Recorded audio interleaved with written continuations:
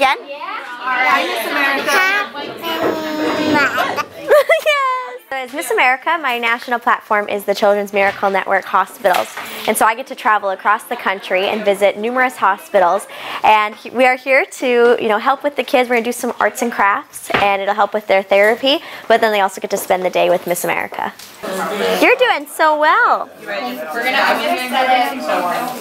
write your name on the back and set it over. I've had a lot of illness within our family, so I spent a lot of time in the hospital. And any time that someone came in from outside just to spend time with me, it meant so much. And to me, the legacy I leave is one of the most important parts of being Miss America.